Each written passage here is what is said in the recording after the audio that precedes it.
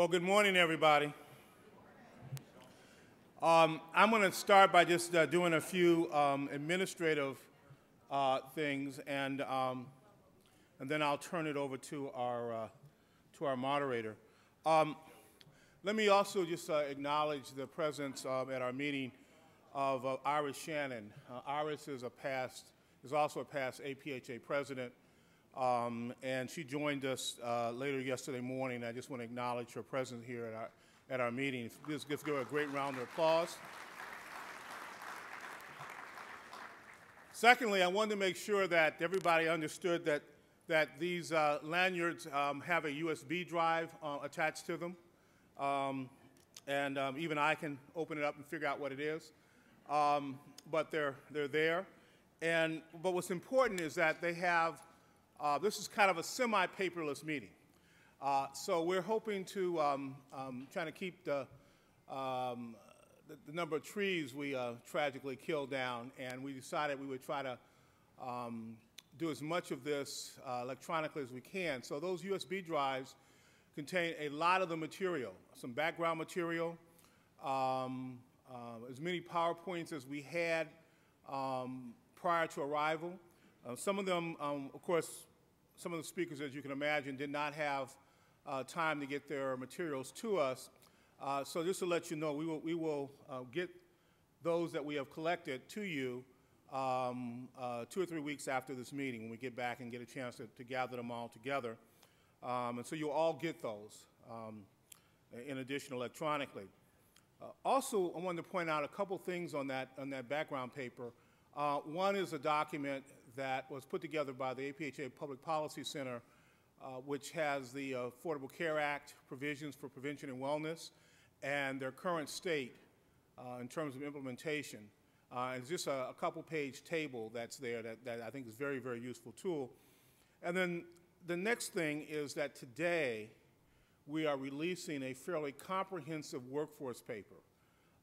We looked at the workforce provisions within the law, and also it's a great paper. It talks about the context of the public health workforce and what components of that law have not yet been implemented and or funded.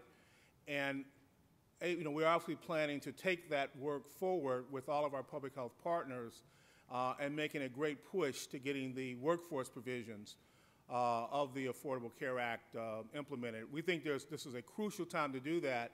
Many of you may know that in the last few years, we've lost over 44,000 jobs, governmental public health jobs. Phenomenal number. There are health departments who have been essentially cut in half in terms of their capacity, their staff capacity. So we're going to be actively working to do that. In fact, next week, I'm going to be back here actually in this hotel with the Clinton Global Initiative America looking at workforce issues. Chairing a subcommittee on public health and the public health workforce. So this is something that APHA is very much interested in doing with our public health partners. And then finally, for lunch today, we have boxed lunches. So just get your lunches, and you can eat anywheres. Also, I just encourage you to go down. The weather, hopefully a little better today. If you go down to the first floor course, you can go out to the patio there and eat there, but you can eat anywhere as you want. I just encourage you to get back here on time because our lunch speaker is a quick in and out. She's flying in, she's going to speak, and then she's got to get out very quickly, which is Kyle Lewis from CMS. With that, I'll turn that over to our moderator, and thank you very much. Great.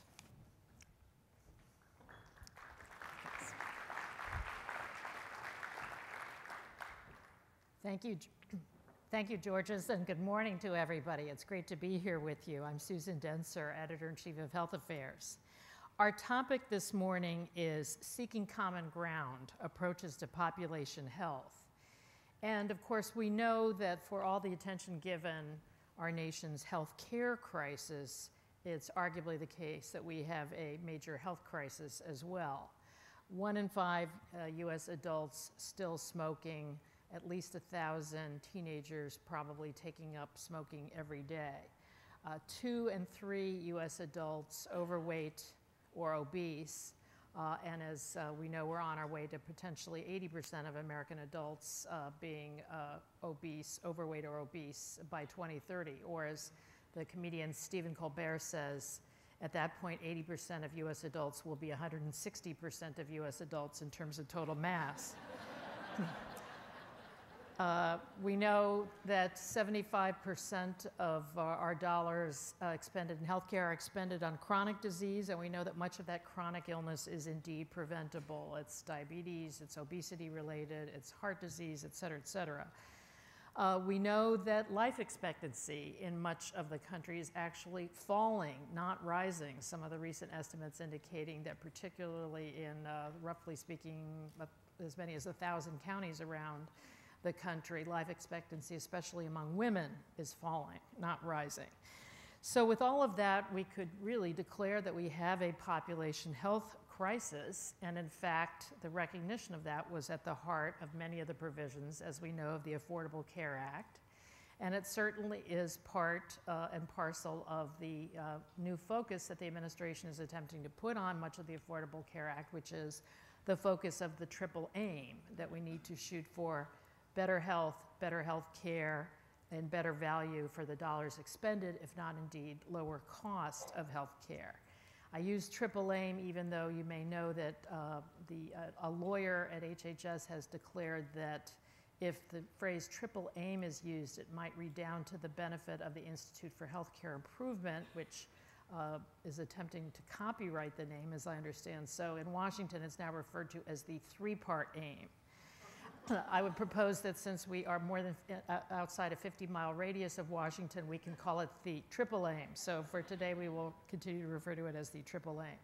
Nonetheless, seriously, we know that the provisions of the Affordable Care Act that were put in place to address population health, be it the $15 billion prevention fund, be it the menu calorie labeling provisions, et cetera, are all intended to come to grips with this population health crisis and move our system, even our health care system, more to focus on improvements in health. We know, unfortunately, that effort has run into two very powerful buzzsaws. One buzzsaw is the buzzsaw over the role of government. Is it appropriate for the national government to tell restaurants, for example, how to frame their menus? That's one. Is it appropriate for the FDA to regulate tobacco?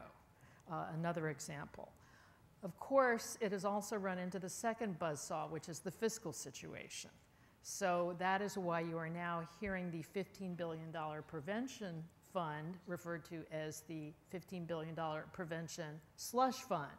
That is to say, a source of revenues that can be tapped and given back, it is argued, to the American public to use in a far more appropriate way than advancing public health.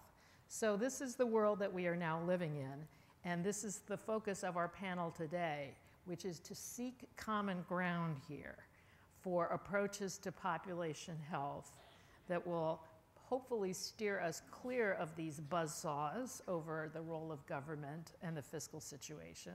Certainly that will take into account the fact that for whatever dollars we expend today on prevention, we can imagine possibly they will produce some savings down the road and avert potentially an even worse fiscal crisis to come when the population is even more unhealthy than it is today.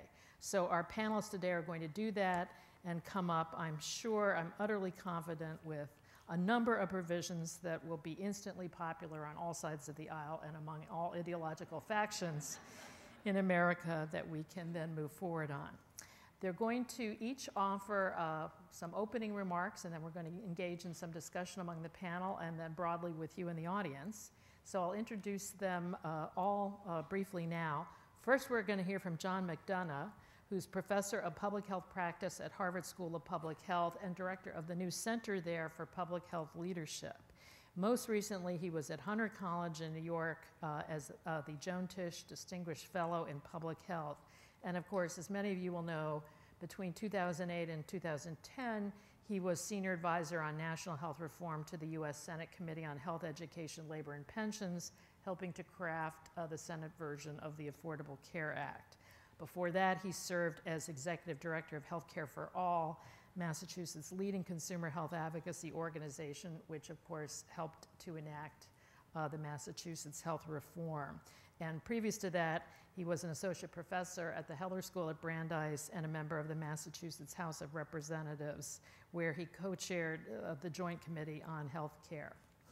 After John speaks, we're going to hear from Oliver Fein, who's professor of clinical medicine and public health and associate dean for affiliations at Weill Cornell Medical College, where he's responsible for Weill Cornell's academic affiliations and the Office of Global Health Education. He's a practicing general internist with a commitment to access to care for vulnerable populations, and is the immediate past president of National Physicians for a National Health Program. He's also now chair of the New York Metro chapter of Physicians for a National Health Program, and is a past vice president for the U.S. of the American Public Health Association. He's also on the editorial board of the journal Medical Care. And then we'll hear from Julie Eckstein, who's vice president of the Center for Health Transformation, which was founded by former Speaker of the House Newt Gingrich.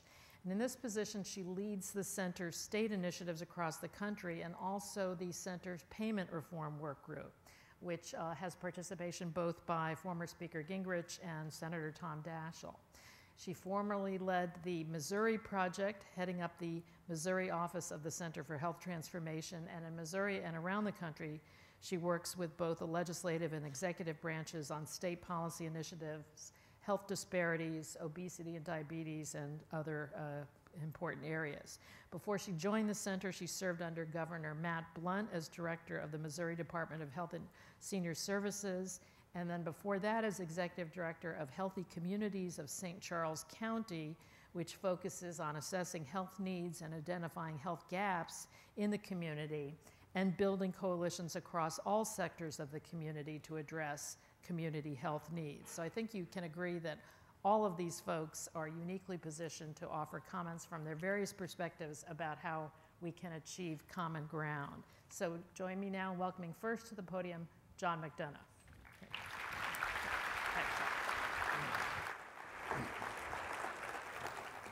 Thank you, Susan, and good morning, everybody. It's very nice to be here with you with America's public health leadership. And it is a tough time to talk about common ground because there is so much anger and confusion across the nation with our fiscal situation, with political differences. One of the things that I try to do a lot is try to help people understand this system and the way it works and how things happen. And so one of the things that I like to do a lot is just make people think about the controversial process known as lobbying and what that's about. And I don't know how many of you know who was the first lobbyist in human history. But actually, the very first lobbyist was a guy by the name of Moses. Moses, on behalf of his clients, the chosen people, went up to the mountaintop to negotiate with Yahweh on behalf of the people. He did the best job he could, and he came down from the mountaintop with the tablets, and he gave them the news. And he said, well, folks, I've got good news, and I've got bad news. The good news is I got him down to 10. And the bad news is adultery is still in there. Okay. So sometimes that helps. So I'd like to start out, and I do this a lot when I do talking about the Affordable Care Act. I'd like to know two questions from you. First question is I'd like to know how well you think you know and understand the Affordable Care Act. So raise your hand, first if you know a huge amount, so much you wish you didn't know so much and you could forget some of it. Second, you sort of know it, but please don't put me up in a crowd of people and try to explain it. Or third, you really don't understand it very well at all. So how many of you think you know a huge amount about this law right now? Okay, medium amount? Okay, and not too much? Okay, this is a pretty good crowd. So, second question. In general, in big general, are you happy it passed and was signed into law? Are you unhappy, or are you still trying to make up your mind? Okay, so how many of you are happy it passed? Okay, how many of you are unhappy it passed? Okay, and I assume that's because it didn't go far enough, not because, and how many of you still trying to make up your mind? Okay, this is not my typical crowd, okay? So what I would just like to do very briefly in about 8 minutes is try to create some context, because you know what is in there around prevention and you understand it, but let's kind of step back and look at it from a little bit of a broader health and also political context in terms of understanding the moment we are in right now. So it is a broad, sweeping law. It is a landmark law, whether you think it is a landmark great law or a landmark bad law. It is not the best law that could have passed. It is probably the best law that could have gotten through that particular Congress in 2009 and 2010. And everybody, and believe me, everybody in Congress who supported it can instantly think of 100 ways they could have made it better, and it could not have gotten through the process. And that is simply the reality of it. But there is a huge amount there, and it is probably the single most important piece of legislation ever passed into law, addressing public health and prevention and wellness. And so it is an important moment to understand it. And why is it so important? Well, we saw last week with the release of the National Prevention Strategy that for the first time, we are seeing the federal government really attempting to be strategic in terms of how to create a national framework to move forward and actually elevate prevention and wellness to the level it should be. And for the first time we can see, and you can see in that document, an attempt on the federal level to elevate and create a health in all policies approach in terms of this. So it is of fundamental importance. We are seeing the backing of a strategy with resources through the Prevention and Public Health Trust Fund and through many, many more investments that are embedded in the statute. We are seeing a historic boost for clinical preventive services, mandating the inclusion of the A and B services with no cost sharing in all private and most public health insurance policies. We're seeing an affirmation of the role of communities in terms of improving and securing people's health through the community transformation grants and other provisions. We're seeing major significant investments in building a stronger workforce, a public health workforce, and very much a primary care workforce through increases in investments in the National Health Service Corps and in federally qualified health centers. We're seeing, I believe, the most comprehensive assault on racial and ethnic health inequities, disparities that we have ever seen. There are about 75 provisions in the Affordable Care Act that collectively combine to create the most significant and extensive assault in terms of reducing and eliminating disparities.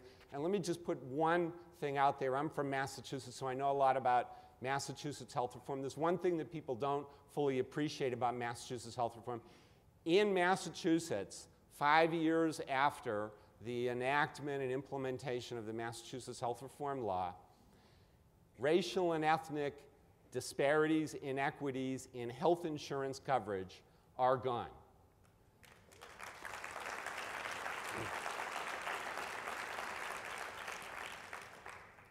Prior to health reform, about 78% of non-whites had health insurance and about 88% of whites had health insurance.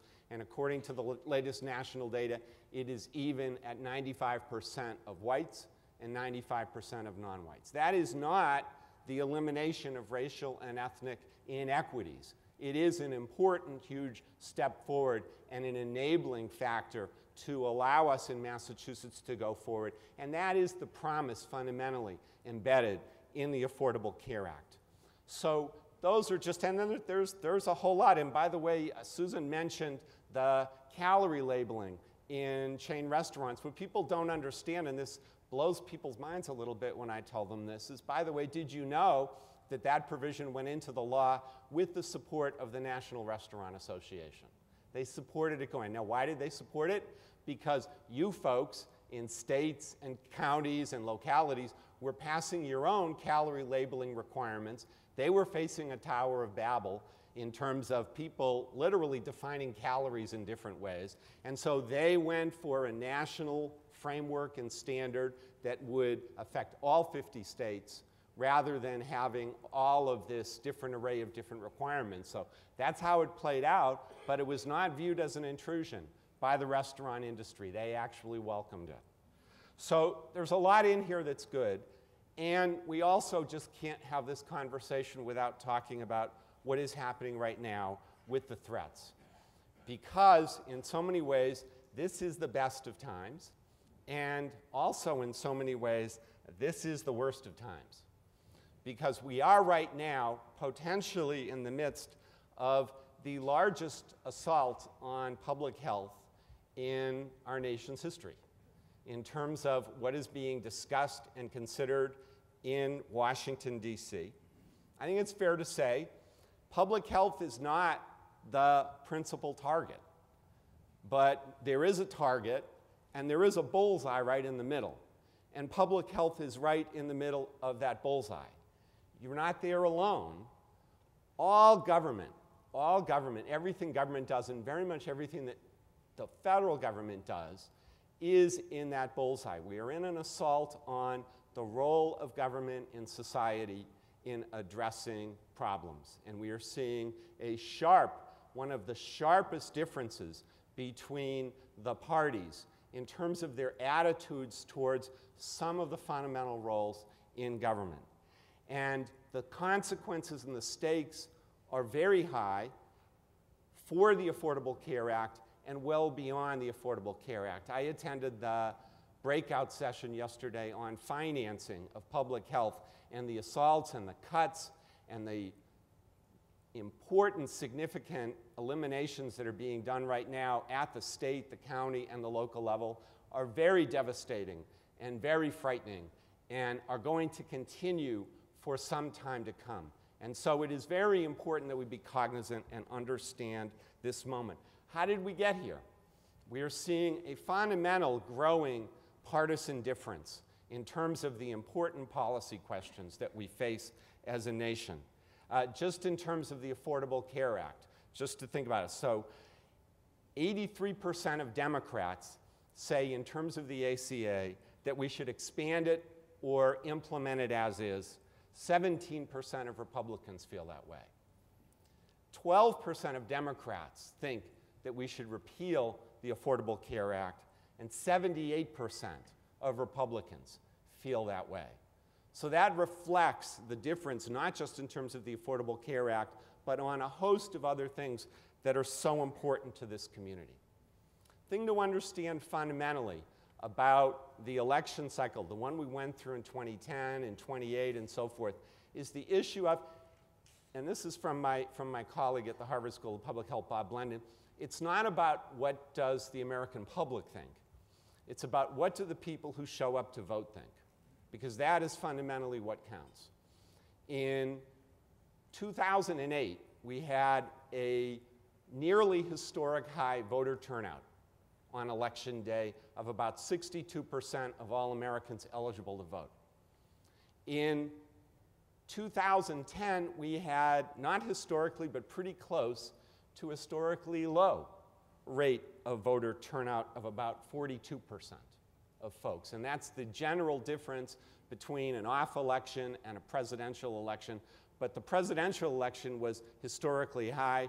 The turnout in 2010 was historically low. People, friends, all of us have to understand the fate of the Affordable Care Act and the fate of so much of what we are attempting to build and improve and develop through the ACA and through your work will fundamentally, significantly be decided on November 6th, 2012. If, in fact, Republicans win the House, the Senate, and the White House, it is more than likely that the ACA will be substantially repealed. If Democrats win the White House and the Senate and the House, it is fundamentally likely it will be implemented largely as written. And if we have divided government, it's going to be some kind of a jump ball. But the consequences are very severe and very important. And I would like to say we've got wonderful common areas where we can come together and we can solve all these things and we can go into a room. But sometimes, fundamentally, in American politics and public policy, that's not in the cards. And when that's not in the cards, that's when elections matter. And so, as we think about the fate of the Affordable Care Act, and so much of what we care about in health and public health, we have to understand the stakes, the consequences, the context in which we're really operating right now. And fundamentally, the future and the fate of so much of what we care about is wrapped up in what's going to happen in November 2012. Thanks.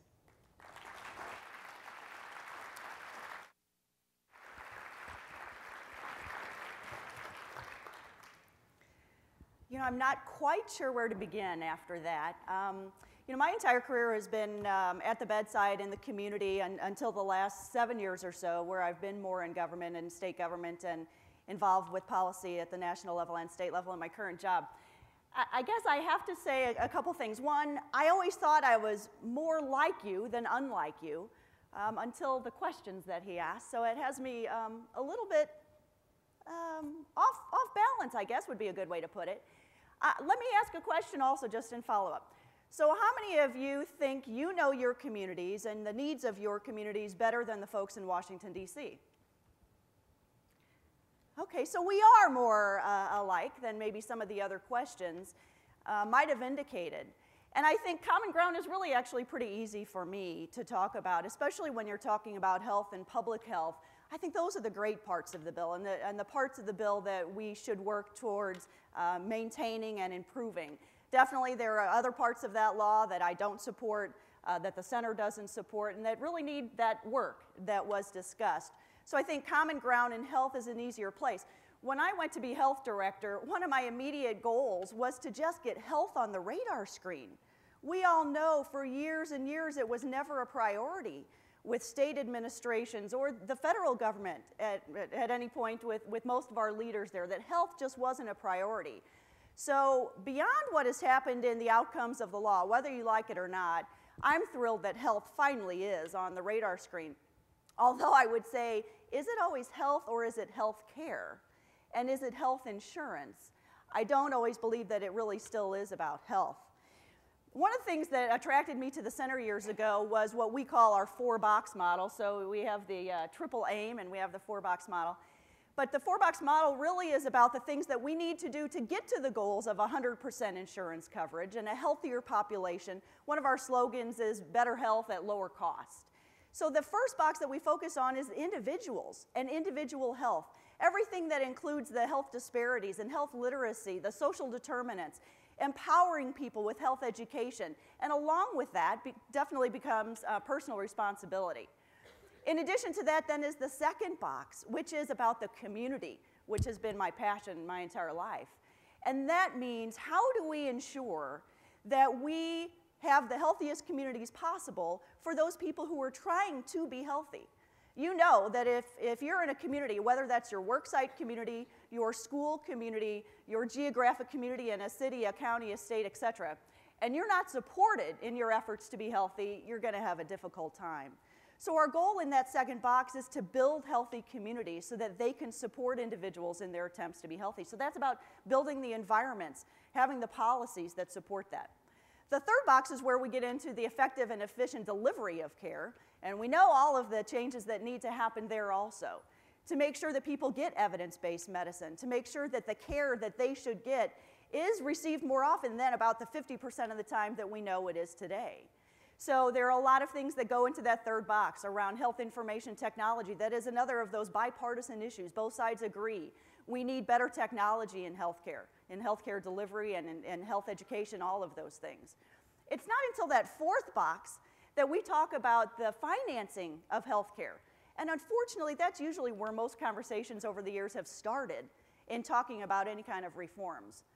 So it's always important to say, I don't know anyone who's against health reform. We have a health crisis and we have a health care crisis. Both of those demand reforms in our industries and our lack of system. And so when I hear people say that there are those that are against health reform, I don't think that's accurate. I think the difference is in what models, what forms of health reform do we support, and which ones should move forward. So what I would suggest as really one of the most important common ground platforms is we need to ensure and start creating a culture of health in our communities and in our nation. We are the farthest thing from a culture of health as possible. And along with that goes some of the differences in incentives versus mandates, et cetera. And you know, it's difficult sometimes to be talking about mandates. If any of you followed the center, we really have talked over the years about how do we get to 100% insurance coverage? How do we ensure that especially those who have enough money to pay for their health insurance, how do we ensure they do that? It's a very difficult dilemma because it's not fair. It's a health justice issue, it's a financial justice issue, to ensure that people throughout our nation are responsible for their health care when they can be. We definitely believe firmly in a strong safety net. We have to have that. So that's why it's important, I think, to understand that there are some differences there. But I want to do something a little different with my time and share a vision for what I think is what's necessary to get us to population health. That was really what this was about, seeking common ground in population health. So my vision really is at that community level. It definitely includes all of you working on the ground, which is where I've spent my career. And I say that is the hardest work, the hardest job I've ever had. When I led a coalition, and I see a couple friendly faces out there from the St. Louis area who are trying to attempt some coalition work now across the whole St. Louis metro area, which is even more difficult than just one county or one municipality. When you're trying to build coalitions with the turf issues, with sustainability issues, with leadership issues, that is the hardest work I've ever done. There's nothing easy about that. It's much easier to run a state health department, much easier to be in the job I am now than that very important work. So I applaud all of you who are working at the very local level to continue that work, because that's where the rubber hits the road, whether it's in the clinical bedside work or if it's in your local community around public health. But my vision would be, first of all, that there is 100% insurance coverage, and that this model would be a systemic model in the community, that insurance is one piece of it. I would suggest one of those association plan models. If you live or work in that community, you would qualify for insurance. And that you can work with the insurance companies to identify what are their models, really, for fiscal sustainability and for profit and all those things that are needed to give jobs to people. I did some of that work in talking with some of them in our St. Louis area and was astounded at what they would be willing to do if they were working in a coalition environment. With something just, for example, saying if I cover 50 people who are paying for their insurance, I'd be willing to cover another 5 who aren't able to pay for that.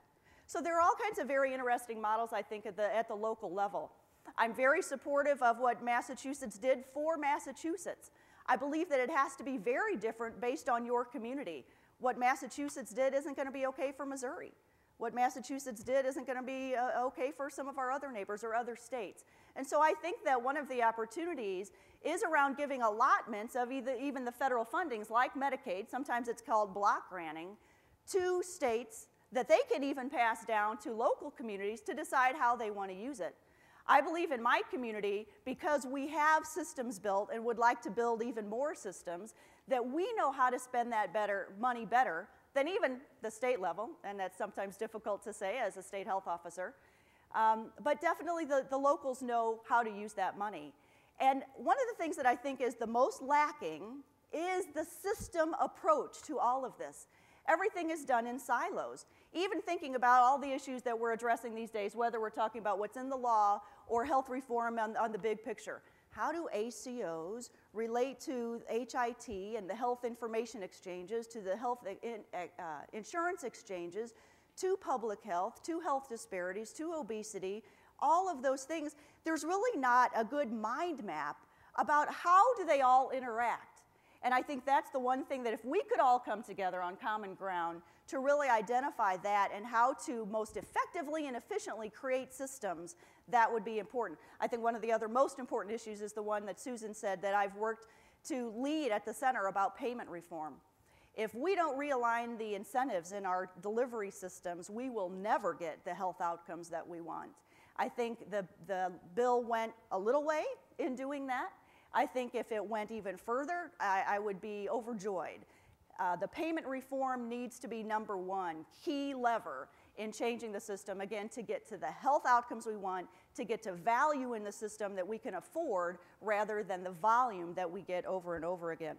So back to the vision a little bit more. So if you're at that community level and you have models that fit the community about 100% insurance, and you have systems where you can utilize the government funding, the Medicaid funding, not only for those that Medicaid was really meant for initially, the moms, kids, et cetera, but you know, it's grown, I'm sure you know, over time to be more about long-term care. The seniors and disabled take up 75–80% of those funds in most of the states. So if we don't really start getting a handle on that piece of it, then it won't be there for the rest of the system who really needs that net. I think that vision of the local community model of population health definitely includes getting all of those players together. Everybody that was involved in the coalition that I ran, as well as those that you're involved in, and I know those who are looking at the community grants these days that you have to create the coalition if you haven't already. But getting public health, getting the hospitals, getting insurance companies, getting law enforcement, getting the faith community, the parents, everybody around the table to really do that assessment work and identify priorities for how are we going to address those gaps, those needs in our community around health.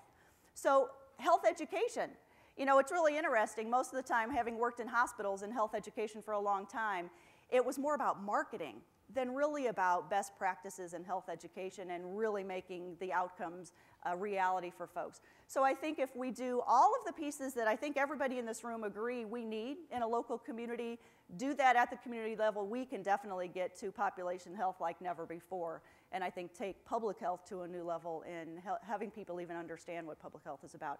So I know that my time is up, so we'll have more discussion later.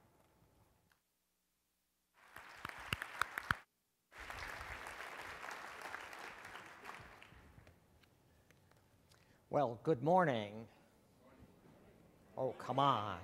Good morning. Good morning. Thank you.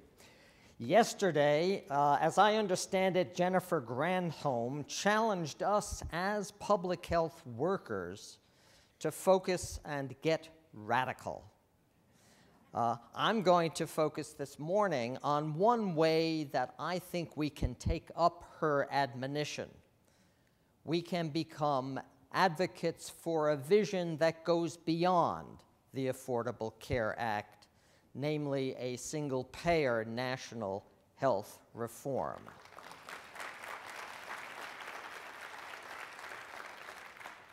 My approach to improving population health is grounded in single-payer national health reform. Now, I am well aware that all of the social determinants of health, of all of them, medical care is actually probably the least important.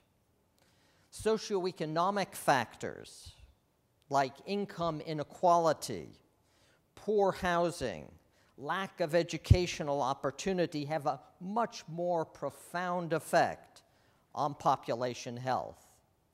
But the health system remains the critical link, I think, in the public's eye to improved population health.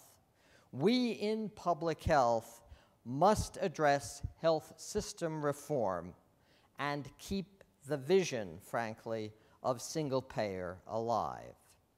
So then I think the critical question is, what is single payer reform?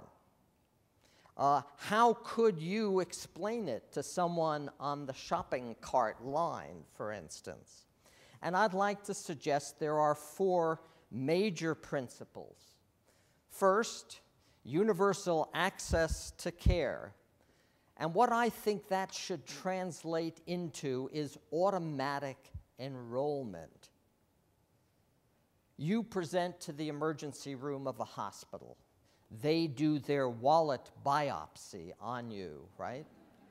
Find out you have no health insurance. Well, what a wonderful opportunity. Let's sign you up right here for the National Health Insurance Program.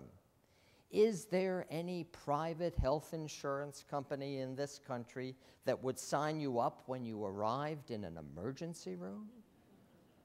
No way. And the other big question, and I agree, a major political one, is who gets that automatic enrollment? I would argue it should be for all residents of the United States. And that issue, of course, is one that's very divisive within the country right now, but one that I think we should look for, frankly, in all legislation that deals with health insurance. The second principle is that we should have free choice. Free choice not of a health plan, frankly, but free choice of a doctor or nurse practitioner or hospital. And frankly, there should be no financial barriers to health care. Get rid of these deductibles.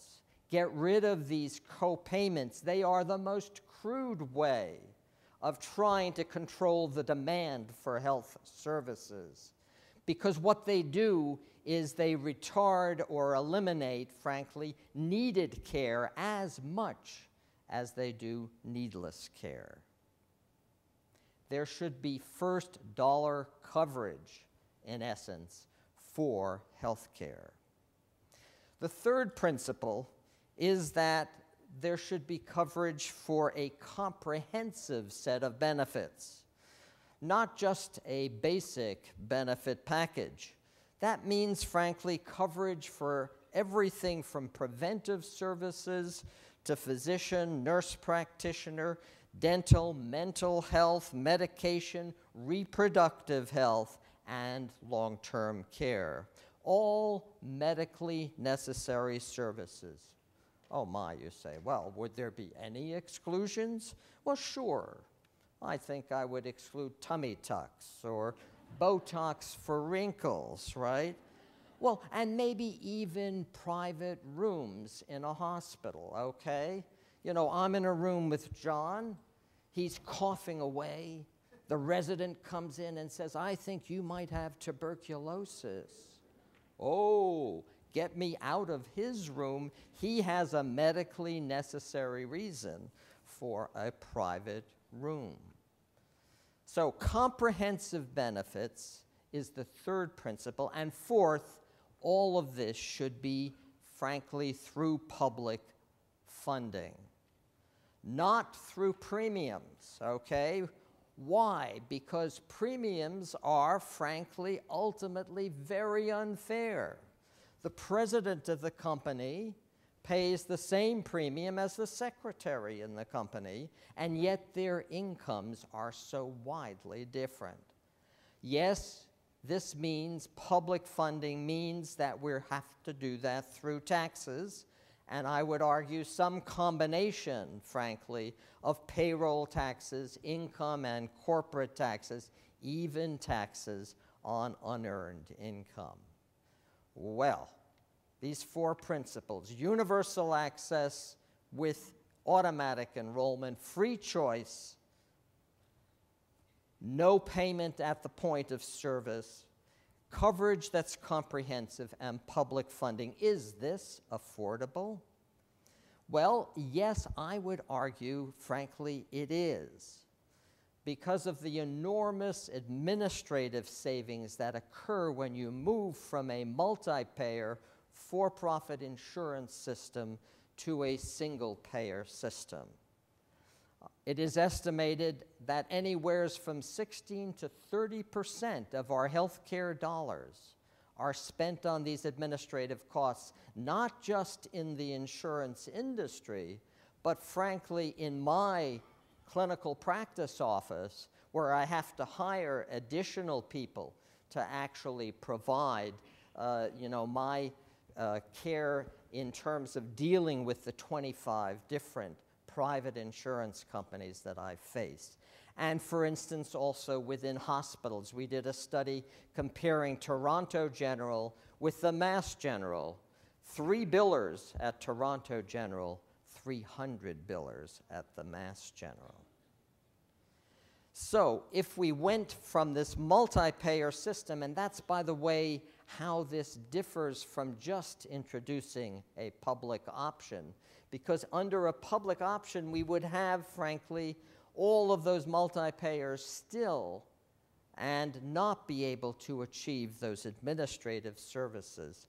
We could move from this multi-payer system to a single-payer system. If we could do that, I think we would have the dollars to provide, again, first dollar coverage to everybody in the United States without increasing the overall cost to the system. So single payer provides us with the platform to address population health.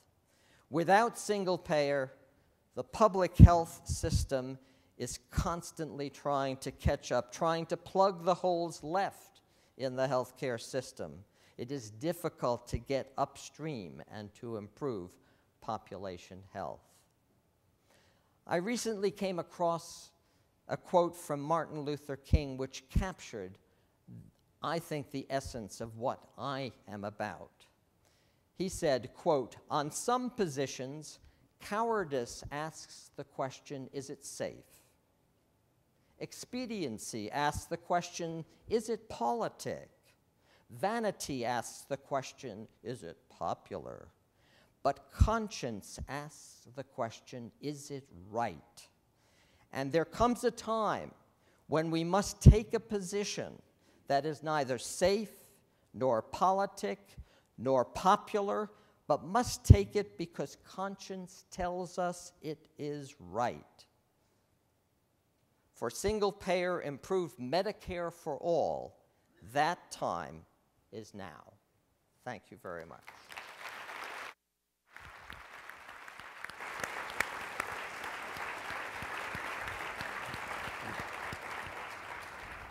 Okay, well, thanks all three of you for a terrific set of opening remarks. Since the title of this panel is Common Ground, I'm going to focus on those points. I think the fault lines here are pretty clear on, say, the Affordable Care Act. But so, like Sisyphus rolling the stone up the hill, I'm going to try again and again to roll the common ground stone up the hill here for a few minutes to try to forge some agreement. And frankly, I did hear some points of agreement, notwithstanding the points of difference. First of all three of these folks said public health and population health is critical. There's a clear agreement across the board on that. John said we essentially have in the Affordable Care Act the best of times in that respect. Could be the worst of times, he said, with the assault on all of this, but it's the best of times. Julie said the great parts of the bill are focused on public health. And she said, I'm thrilled health is on the national radar screen. And you heard that the first box of the 4-box model at the Center for Health Transformation is better health at lower cost, focusing on social determinants on the community, et cetera. And Oliver said in his proposed single-payer system, preventive services have to be at the top of the list. And he went on to say, of course, we know medical care is not the primary determinant of health status. Social determinants are. So there's general agreement that population health and public health is critically important. Prevention, critical, again, across all three. In Oliver's model, preventive services are covered. Julie talked a lot about the importance of prevention. And of course, you heard about the provisions of the Affordable Care Act. No co-payments for many preventive services in Medicare now, et cetera, et cetera. Very important fundamental principles of the bill reflecting that as well. And I would hazard to say that at least for two out of three of these comments, we heard that the role of communities is crucial. John didn't necessarily say this in so many words, but so much of the Affordable Care Act are dollars that are, yes, raised at the federal level, but they're shoved out to communities. The communities are told to what in effect to spend them on, but the community health transformation grants, all of those are aimed at having communities take the dollars and put them to use as they see fit. Other provisions of the law, the community health assessment needs that hospitals will be required to undertake are for them to focus on the health needs of their communities and to map a plan for meeting them.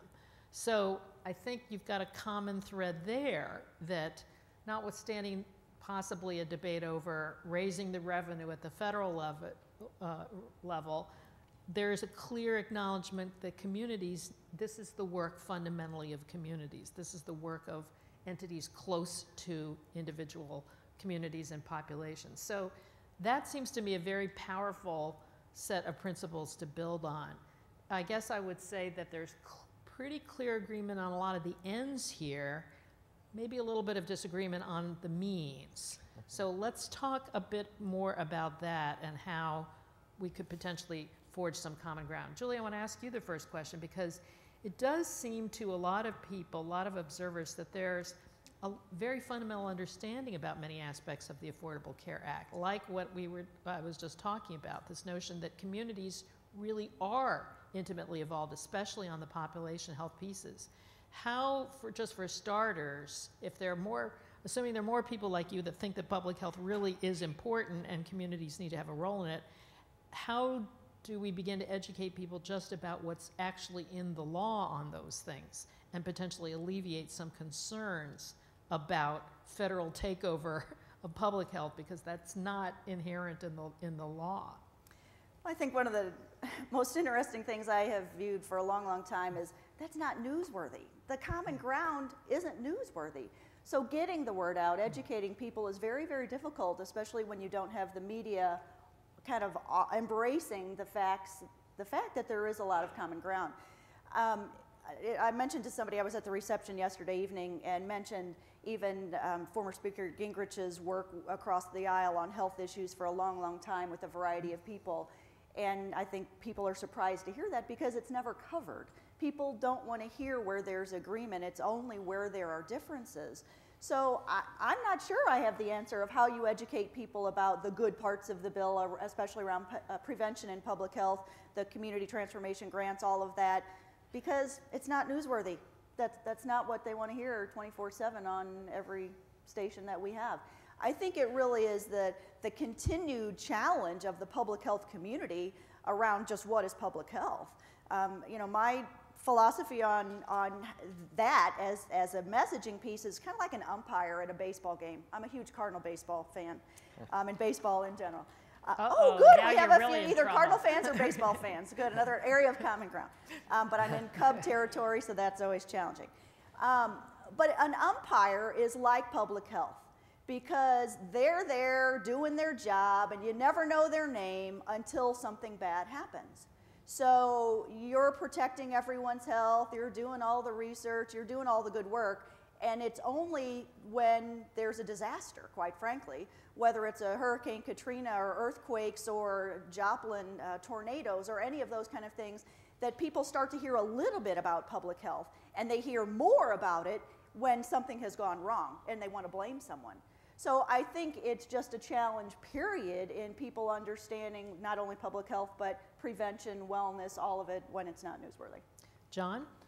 Well, I think we heard some really interesting analysis yesterday from Celinda Lake in terms of polling that shows that there's actually a growing appreciation on the part of the American public for prevention and even for wellness. And I'd like to say, by the way, I think that the Center for Health Transformation, I've worked with folks there. I think they do really terrific work. And so my comments weren't aimed at you. In fact, if I were, I would nominate you to be the chair of the House Energy and Commerce Committee, because I think we'd be doing a lot better if you were there. But I think part of what we have to recognize is that there was already one direct attempt that passed the House to repeal the Prevention and Public Health Fund. The community transformation grants are referred to as slush funds for jungle gyms and walking paths and things like that. There was legislation passed in the House in January to repeal the entire Affordable Care Act without exception, not leaving Title IV and Title V, workforce and prevention, in place. The Ryan budget repeals the entire Affordable Care Act with the exception of the $450 billion in cuts to Medicare that the Republicans used to beat up the Democrats to take control of the House last year. So, getting to common ground. There's John. common ground. It is real. I mean, you just got to be real. It is hard to find. There's process issues there's versus common ground. policy issues. We could work it out. We could the work two it of out. us, but we're not the politicians. Yeah. And that right. challenge is always out in front and on the camera and those kind of things. And I guess what frustrates me the most about that process, and I would say our organization also supports the repeal, but goes to replace and recycle. And it's not because we don't think there are great parts of the bill, but it's the process. It is very, very difficult to take a law of that size and try to keep Section 1, 2, 20, 36, and 52 without having impact on all of the other sections.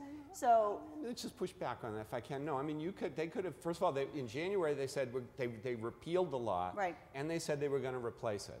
And then in late May, Dave Camp, the House Ways and Means chair, said, well, sorry, we're not going to put anything out to try to replace it at all. Because it's not going anywhere on the Senate side. But they could have repealed it, and they could have left Title IV, Prevention and Wellness, and Title V, Workforce, in place, just to give two examples on which there's a lot of common ground and a lot of agreement, but they didn't.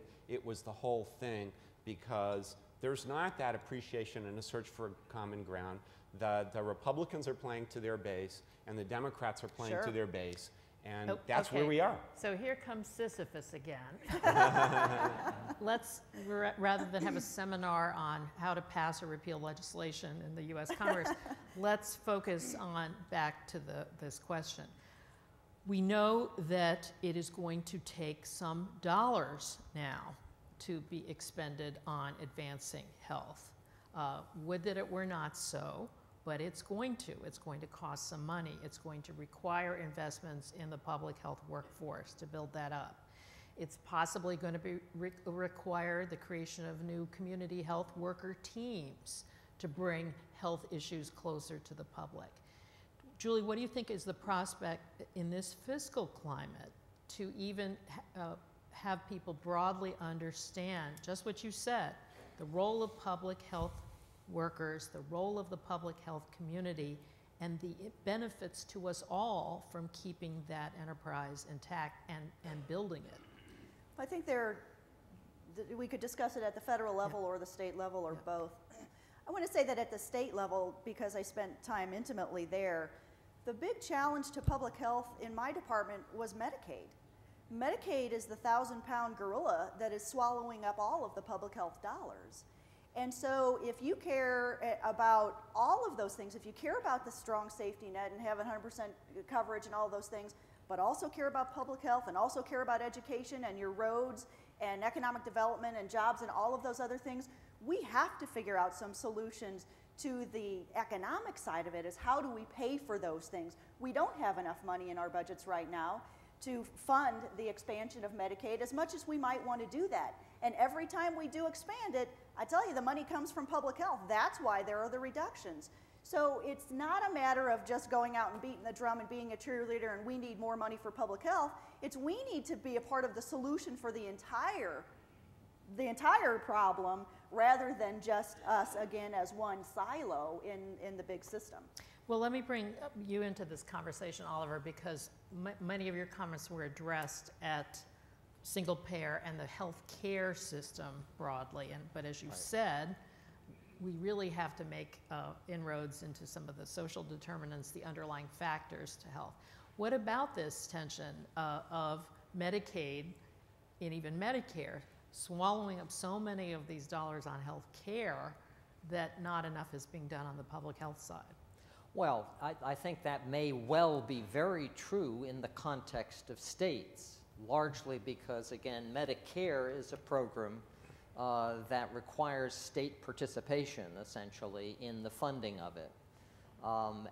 If we talk in terms of again, more of a single-payer approach, it seems to me we would be relieving states of a lot of that burden.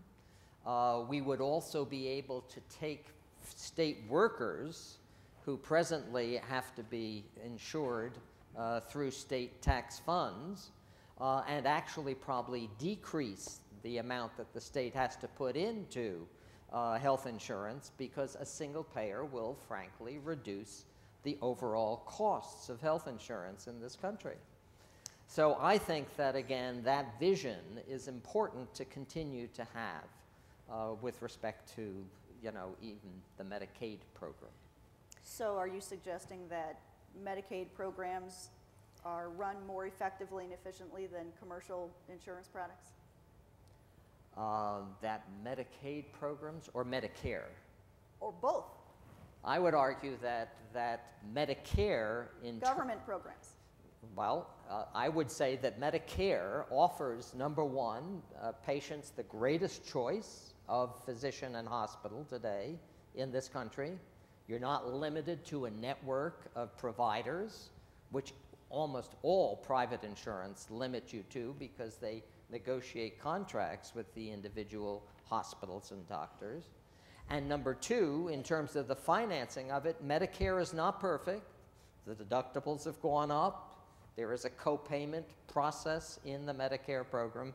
Those things I would see improving and actually removing from the Medicare program. But as a program, we find the greatest satisfaction, frankly. You look at the Commonwealth studies that have compared private insurance with Medicare. People are more satisfied on the Medicare program than they are with private health insurance. So I think all of those things lead to the notion that an improved Medicare for all really is a direction that we should be talking about. One of the John mentioned a number of areas that House Republicans in particular have had difficulty with. We should stipulate that Senate Republicans are not of a mind with House Republicans on a lot of the issues you identified. Nonetheless, there is also now an effort to defund the Food and Drug Administration, in part to get at its ability now to regulate tobacco, among other things. Julie, help us understand where the role of regulation comes in terms of measures that particularly are aimed at a positive public health outcome. For example, prevention of smoking or elimination of smoking. I think government definitely has a role in being an enabler, but not always the architect of everything. I think many of the regulations are too prescriptive. Take the ACO regulations that haven't been popular, even amongst those organizations that have been the leaders in integrated care. I think the thought was very good, and the principles behind even the ACO are very good, but what typically happens in the regulation process, and I've been involved in those too, is that at times they try to compensate for every potential loophole, because we know in healthcare it has become a horrible game of how to game the system if you're a hospital and get more dollars in reimbursement there. If you're on the Medicaid side, how to do it, Medicare side, no matter what, it's all a game. And they can create a whole nother department to try to figure out how to get through and create some loophole. So the regulations are often trying to be so tight to avoid loopholes. Well, then it becomes more problematic, and even those who want to engage in it can't do it. You brought up the FDA. I think the FDA modernization work is critical in getting the right care to people as far as the pharmaceutical world, trying to reduce regulations so that the cost of the research and development into pharmaceuticals can go down over time, especially if you're talking about special populations that we have to work with, and the orphan drugs and ultra-orphan drug issues, that is a very challenging piece. We could get into a whole hour discussion around that. But I think it's over-regulation that has caused a lot of problems, and there really has to be a balance. We have to have parameters for people to work in and try not to game the system and be appropriate. I think the preventive pieces, best practices, I think, are the way to go in a lot of that. Very much a fan of raising tobacco taxes. Missouri is one of the lowest, maybe the lowest in tobacco taxes. It's evidence-based approach to prevent teens from starting smoking. It's not going to impact the adults, but if we can do that more and more, it's going to be effective. You even mentioned the restaurant issue. The same thing in Missouri that I experienced with tobacco, that the municipalities were going municipality by municipality to do smoking bans, etc. And there the tobacco industry told me that they would support a statewide ban, but didn't want to do it in communities. And that was surprising to a lot of people, similar to the restaurant industry. So I think there has to be a very tightly walked line around regulation balance. I just want to say on the menu calorie labeling provision of Affordable Care Act, John is totally right. There was in restaurant industry support for that because, to avoid lots of different state laws. There was disagreement, though, as I understand, on one thing, which is that whether the chef's special on the menu had to have its calorie disclosed. And in fact, it turned out in the final law, the chef's special does not have to have calories disclosure. So you know now, you're forewarned, do not order the chef's special when you go into a chain restaurant, because you're guaranteed it's a $3,000 or 3,000 calorie entree. And there was one other controversy, which was whether or not movie theaters had to disclose the calories of the bathtub-sized popcorn boxes and stuff. And the FDA decided not to require that, which I think is unfortunate. Right, so 2 things you must not eat going forward. Okay. Well, I think I heard 2 pieces of common ground, and I'm going to take what I got. One is that there are some good provisions of the Affordable Care Act, which we need to broadly educate people about, especially about the role that communities are going to play. And there's an agreement that the money has to be spent. There's no way around it. We need this $15 billion, and it's not a slush fund, I heard. It's really important dollars. I also heard that there's wide agreement on when you've got evidence, an evidence basis of something that works to improve health, you should do it, even if it involves, dare we say the word, a tax, tobacco taxes, for example, et cetera. So that's, I think I heard that, as well as some of the things I mentioned earlier about agreement around the importance of prevention, blah, blah, blah. So with that, let's open it up to questions and comments from those of you in the audience. There are mics in the center aisle, as you know. If you do have a question or a comment or a speech masquerading as a question, please come to the center aisle and introduce yourself by name and affiliation if you would. And let's start, I think we heard saw the first person line up in the back, so let's start at the back there, and then we'll come to the front. Thank you so much. Pam Duffy from Iowa. It seems to me that the workforce right now in the insurance industry is so significant and a driver of the economy in terms of employment. I'd like each of the panelists to talk about either how that workforce would be redeployed under reform or under a single payer system, Oliver, and how you address that in terms of creating change, since health insurance lobbies are such a significant special interest group. Thank you. Well, I'm not sure that's the expertise of this panel, but Julie, you want to take a stab at it? Oliver probably needs to, but I'll just comment that I think that's a real concern if you're pragmatic about making a change like that, similar to making changes in the tax code. That we have so many tax accountants and an entire industry around the IRS and our taxes that I just don't think it's practical that we will ever make that change politically in that policy because of it. It's a huge jobs issue, definitely. Yeah, let me say that we're very aware of that issue, and therefore, for instance, H.R. 676, which is one of the single-payer bills that has close to 80 co-sponsors in the House, has a jobs retraining component built into it. We have been trying to assess much more carefully what is the size of the workforce in the health insurance industry, and hope that, for instance, if there are any PhD students in the audience, that someone might actually take on this task. It's a kind of interesting one. It was one, for instance, that was raised at the point at which we talked about converting our nuclear industry from building bombs, for instance, to other forces of peaceful use. That was also a very real focus. How do we make those changes? And I'm not saying that we know exactly at this point, but I think, in fact, we have real opportunities to do that. I can say, for instance, in my own office, what I would try to do is take those people who are presently dealing with the insurance companies and actually have them begin to do community outreach, right? Have them follow up the patient who misses an appointment.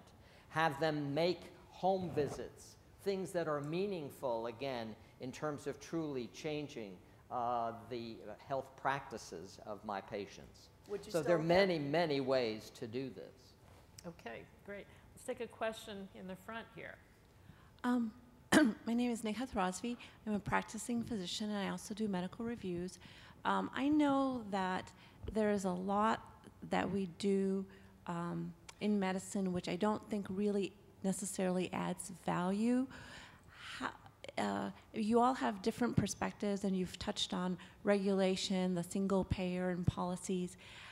How, in your, I guess, ideology or systems, will you be looking at cost effectiveness and things that really add value? Because I think that's really important in also being able to find that money because there's a lot of things that we do that don't need to be done, and we could then use that money to do the things that we need to do and to provide insurance for those who don't have it. John, let's talk about that in the context of the Affordable Care Act and the triple aim focus. Better health, better care, less cost.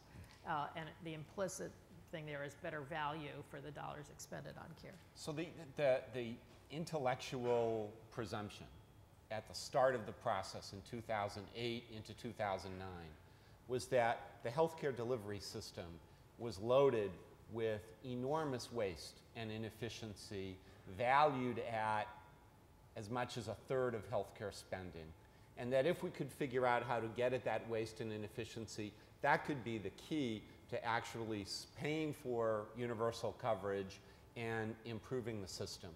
And that consensus along the path to enactment and since enactment has eroded.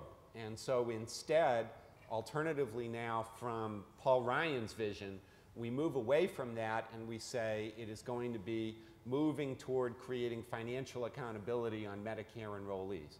But there is embedded in the Affordable Care Act a host of interventions that are attempting to get precisely at that. One of them that we haven't mentioned is comparative effectiveness research. In Title VI of the law, there is established Patient-Centered Outcomes Research Institute, which is now a new national enterprise that will be trying to do that. In addition to all the other things that are going on, it will not look at cost. It will look at clinical comparative effectiveness, but people can take it beyond there. That's one example. Accountable care organizations, with all their flaws, medical homes, value-based insurance design, so many interventions, reducing hospital infections, eliminating preventable readmissions as much as possible.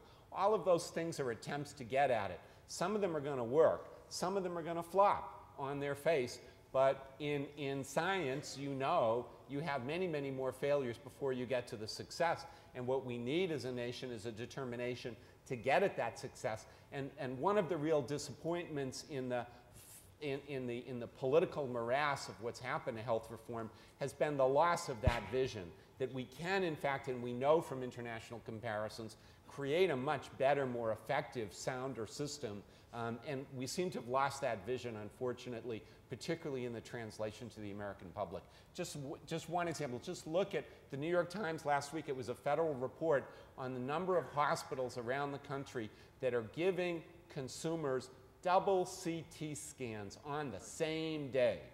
That is not only not clinically effective, it is harmful in terms of the ionizing radiation you're giving those folks.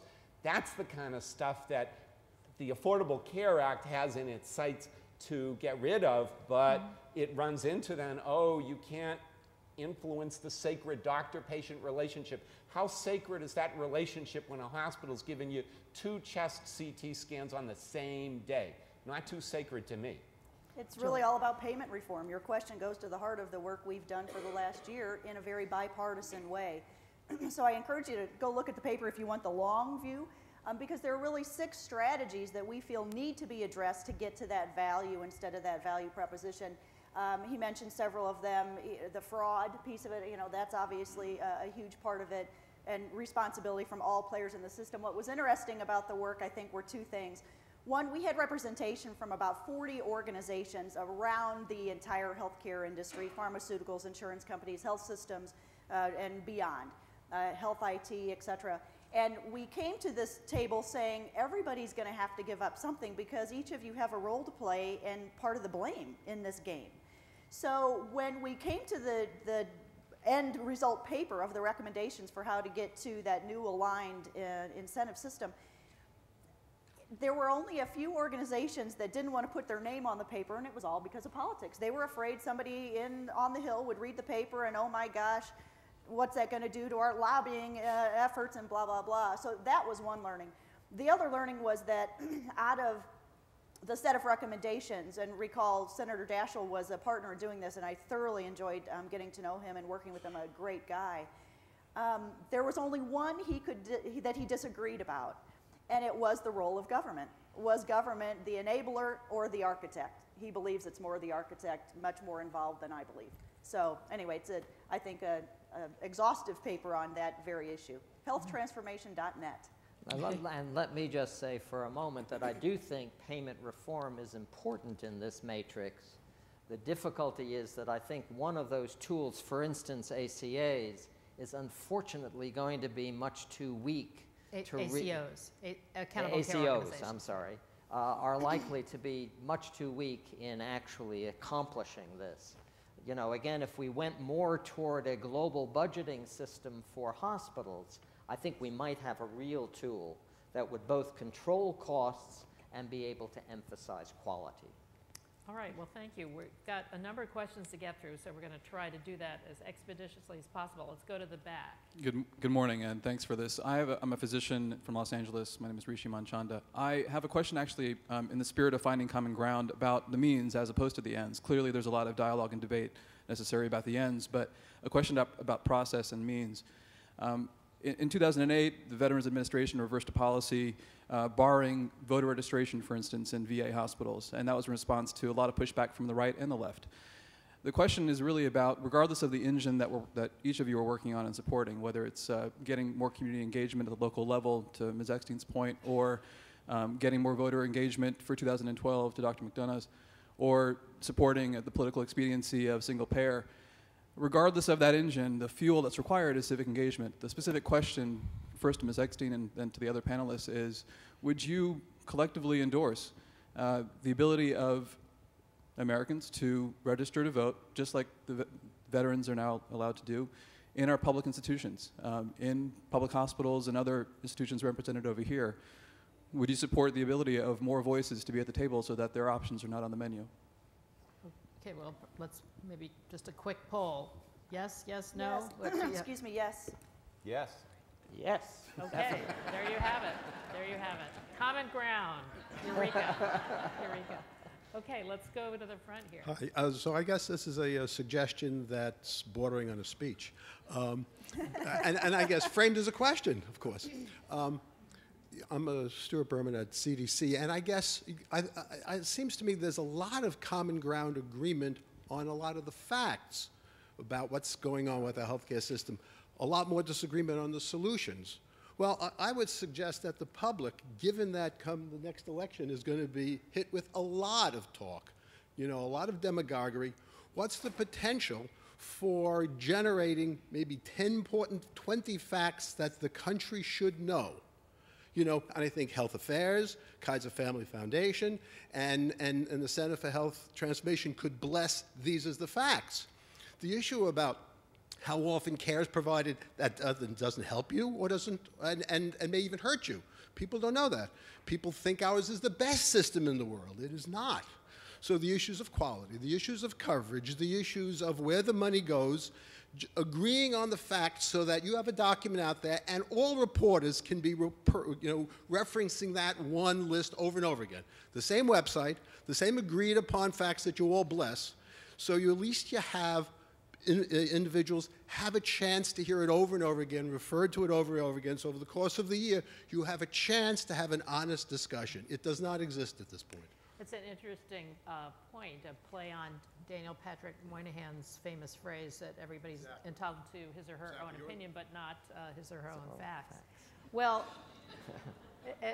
I'll just say personally, it's a frustration of ours at Health Affairs because things we think everybody knows, it turns out everybody doesn't know. John mentioned comparative effectiveness research. The Institute of Medicine report on that said for more than half of the treatments that we offer in the country, we lack direct evidence that it works. Now, we think everybody knows this, right? But everybody doesn't know that. What do you think? Is there, could we conceive of sort of a Magna Carta of, we all agree on the following propositions, we the people. Well, I'm a postmodern kind of guy, and so I think while we could agree these are facts, I don't think what we could agree on is what are the most important facts. But if I would nominate one fact to put out there, it is the fact of that U.S. chart of life expectancy in the large parts of the country where the first time we see life expectancy, and it's in that middle and south, it's Arkansas, it's Missouri, where life expectancy in counties is dropping. Not my county, by the way. Not your county, but Missouri's in the target, but Mississippi and Georgia.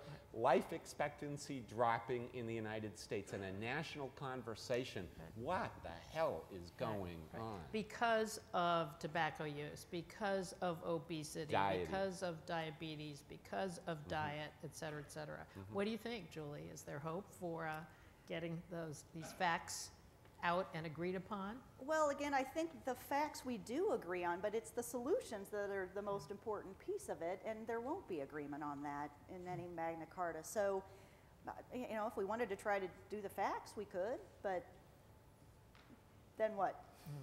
Well, get the facts out, though. I agree with the questioner that there is a real problem in that the public doesn't know the facts about the American healthcare system.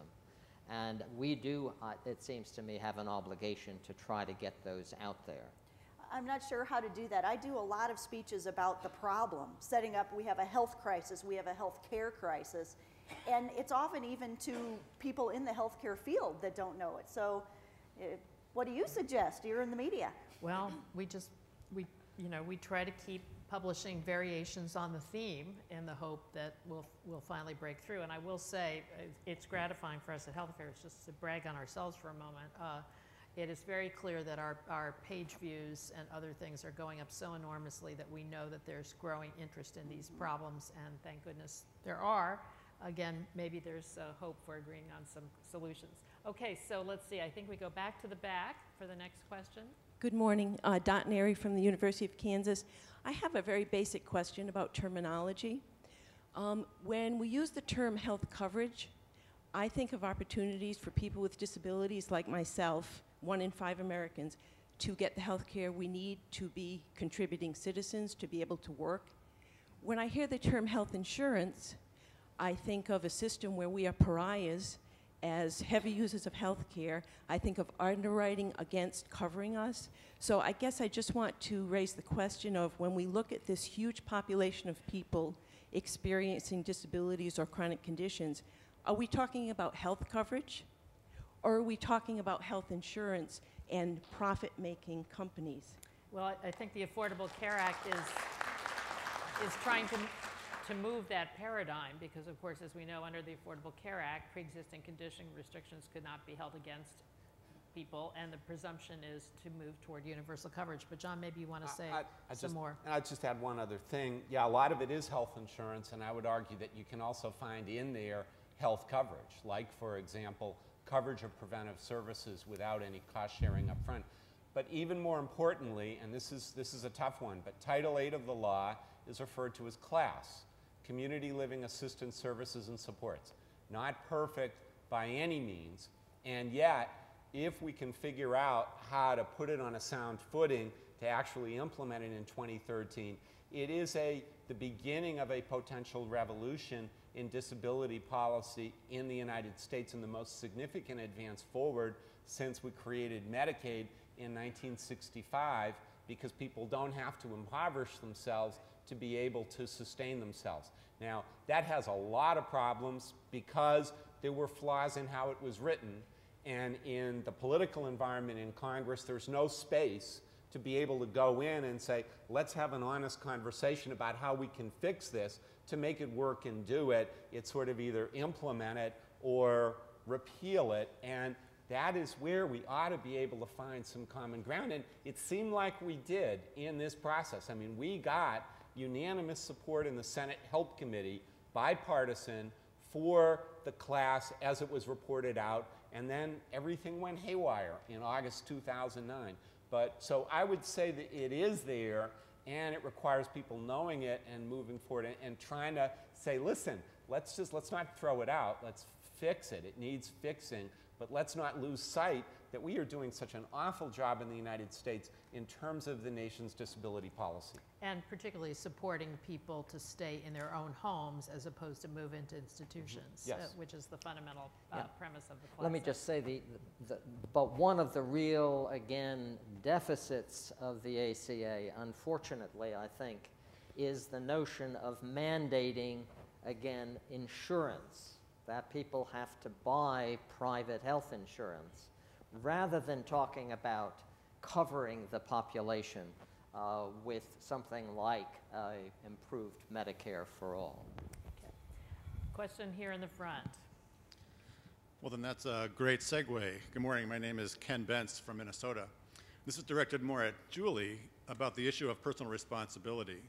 And what I see as the logical flaw of that is that the consequences of a choice that I might make are not only restricted to affecting me. For example, if I choose not to play and cover myself or my family, if I get hurt or injured, the effects of not having coverage don't only impact me. The medical community, by legislation and by conscience, cannot refuse to treat me if I'm not covered by my own choice.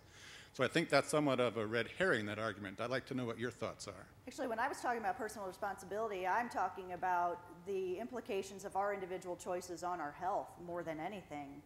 And I think so many times we acquiesce to care providers, insurance companies, et cetera, when we know as public health professionals that the majority of what the impact is on our health is our choices that we make every day. Do we choose, what are we eating? Well, you know, are we reading the labels and identifying what we're going to buy in a restaurant? Are we smoking? Are we wearing helmets when we're bike riding? Are we wearing seatbelts when we're driving? Those are personal responsibility issues that I'm passionate about, because until we change our behavior, population health will never change. Population health is the compilation of all of our health individually. So if we care about population health, I believe we should care passionately about personal responsibility. Okay. Let me just say, today's Chicago Times, however, points out the food deserts in Chicago. It's absolutely remarkable.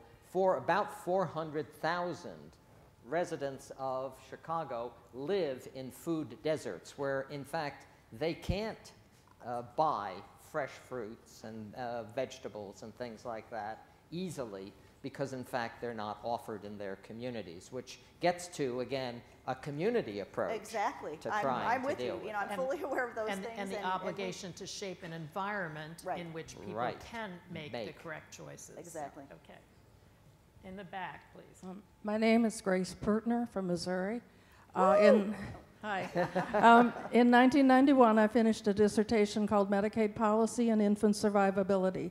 I found great disparities by the maternal residence at the time of birth. And it so happens that the states with the worst survival records for infants are those with the greatest minority populations. And I think the one reason we should support the Affordable Care Act is the health disparities. We need to eliminate those. For 20 years, I've been presenting reports that are from that study. And often the professionals will say, oh, sounds like you want universal something or another. And I've been saying government doesn't need to do it, but somebody needs to do it.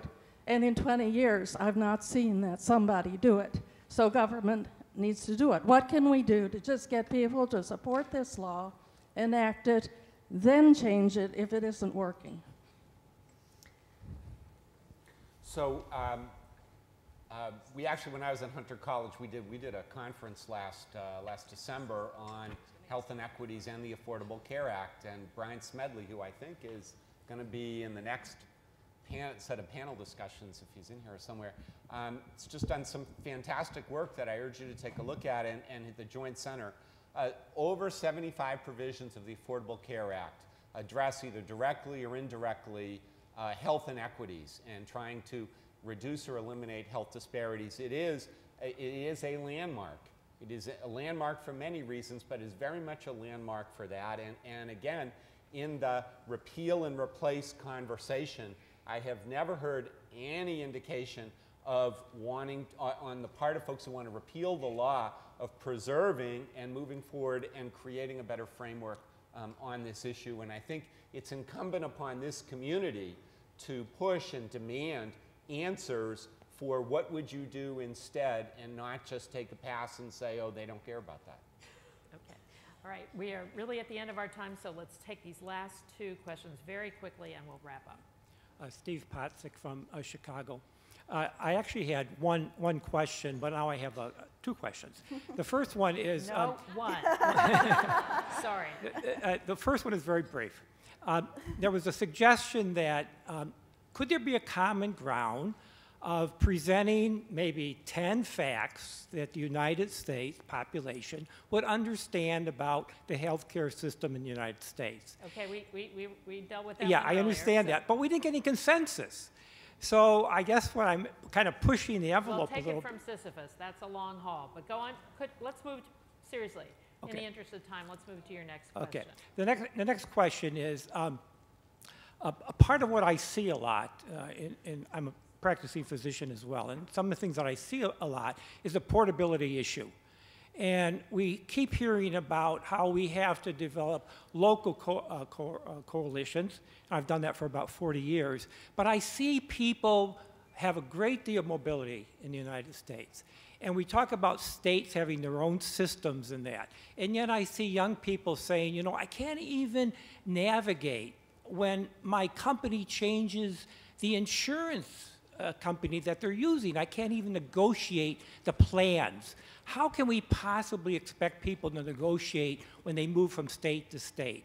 Right. I mean, well, that gets us into a really interesting issue about insurance and the Affordable Care Act, which is really not today's topic. But John, why don't you give us one sentence about that?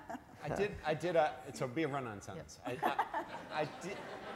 I did a presentation before a group of state legislators, and I took them to the website of the Massachusetts Connector and walked them through the process of buying insurance, and we did it together in 7.5 minutes.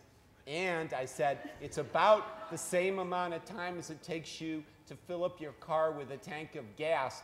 And I remember when it was illegal for me in most states to pump my own car with gas. And the power of the exchange is the power to let consumers pump their own insurance gas. Simply, easily, effectively empower consumers, not the insurance industry. And that's what it does. And that's my longest run-on sentence ever.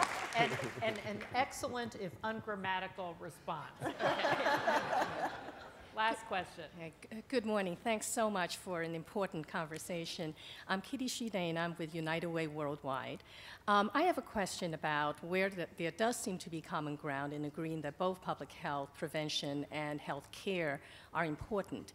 Yet, no matter what financing mechanism we come up with, unless we do deal with the environmental conditions that cause chronic disease, it's an unsustainable trajectory. Have we thought about integrating the two, perhaps looking at ways in which we use every touch point, like Rebecca Olney did with Health Leads in Massachusetts, which I know Dr. McDonough knows about, in using every opportunity in the clinical setting as well as other community settings, including schools, to integrate the diversity of needs for people in terms of health coverage, health care, food needs, social needs, et cetera. So love to hear from you about that. Julie? Oliver? Yeah, definitely. I'm a supporter of that. That's why I talk about the system changes and creating a systemic approach at the very local level. Everybody needs to be a part of that solution. So I've worked with the United Way quite a while and very much a supporter of that. Now, let me say that I think that, again, is one of the real problems of private health insurance in this country, that there are silos based usually on employment that don't allow for the integration with community activities, with schools, with creating playgrounds and things of that sort. So I do think we have to move away from that paradigm of having, you know, individual private health insurance companies whose interest, frankly, is usually to serve the investors who are there to make a profit. And just very briefly, the Obama administration is with you, and the architects of the Affordable Care Act are with you, and you can see it if you read, and if you haven't done it, please read the National Prevention Strategy, which is the first serious attempt on the federal government's part to create an integrated prevention strategy. It's real, but it only becomes real to the extent that we all grab it, run with it, and work constructively, collaboratively together to try to make it real. But it's there. Susan, can I make one more comment? I would just really encourage everybody who cares passionately about health, public health, all of it, to try to, in your own world, be more of a convener. You know, I'm fairly alone in a lot of things that I do in some of the conservative organizations as a proponent of public health and health, et cetera. And I feel very passionately about making sure I teach them about the importance of these things. And I think that's what everybody needs to do. If we continue to have two sides in these arguments, we will never get anywhere. We need more of you to be engaged with conservatives, with Republicans, to help educate them rather than it being us against you. Okay, well, John opened today by talking about Moses as the first lobbyist going up and coming down with the, with the tablets. I think if we got some common ground coming back down on the tablets of today, they would have said that what these folks all agree on is that, first of all, there has to be more awareness about the facts of the health of the American public.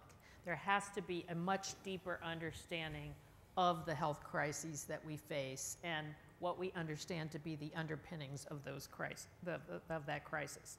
Secondly, there has to be a greater understanding of the role of the public health system and the need to beef up the public health system and preserve it in the face of all the pressures that are trying now to tear it apart. And the role of public health in shaping health and shaping the environment in which people can make the healthiest possible choices. Clear agreement on that.